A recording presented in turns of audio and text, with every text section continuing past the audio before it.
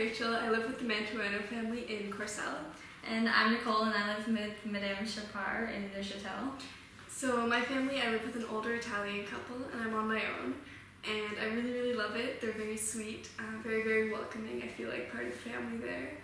I get along very, very well with them. They've got 3 grown-up children, so they sometimes come and visit.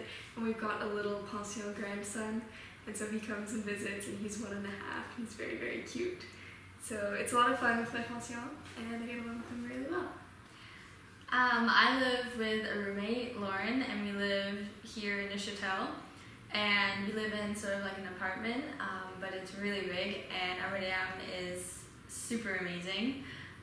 We live in the same room, so we have a big room, and we always just kind of chat with each other and end up just sitting on our beds, just doing random things together. And my madame, we get along so well with her because she always wants to know what we're doing, what's up, how the trips go, and we always have brunch with her every Saturday and Sunday morning.